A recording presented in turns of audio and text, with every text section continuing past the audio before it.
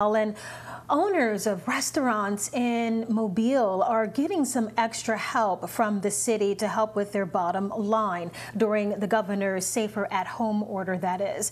Now, you will have a chance also in the process to enjoy weather when it is nice. So what does all that mean? Our Steve Alexander is joining us now to talk about action that's being taken by the council today.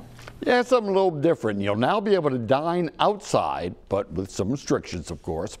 City Council passed a resolution allowing restaurants, bars, and breweries and similar businesses today to provide outdoor seating.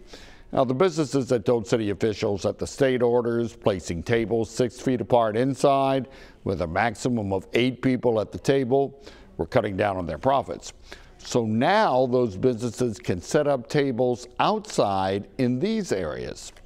The sidewalk areas in front of the downtown restaurants, the metered parking spaces in front of the downtown restaurants, and for restaurants that have their own dedicated parking lots to use some of those parking spaces, maybe if they want to put up a tent. You'll still have the same spacing and seating rules outside, but now the restaurants will be able to serve more people.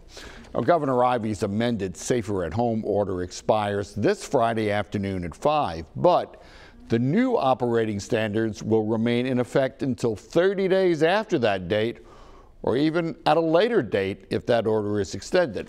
So restaurants can do more business and you can enjoy the wide open spaces. Reporting live, Steve Alexander, Fox 10 News.